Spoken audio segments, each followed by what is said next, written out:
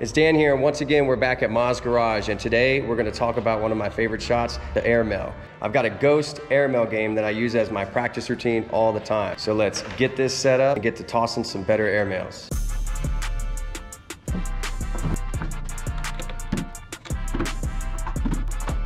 All right, so I got the board set up now. The distance from the front edge of that board to the front edge of that board is 27 feet. I've got the pucks on them to bracket them in. Now we need to pick the bags that I think I'm gonna airmail the best with.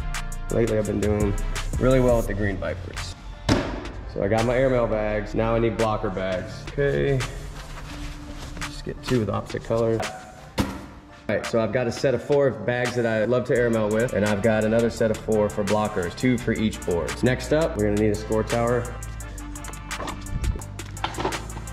Now we're set. Now we're ready to understand the rules. All right, the basic rules for the Ghost airmail game. It's the first 1 to 21. You're playing the Ghost, so you play it by yourself. 4 bags per round. Each bag's worth 3 points. It has to be a clean airmail. It's cancellation scoring, and you could set the Ghost at whatever you want. 25%, 50%, 75, or even 100 if you want. All right, so now we're gonna set the blockers. We wanna have a standard place we set it. I recommend about 1 hand length down.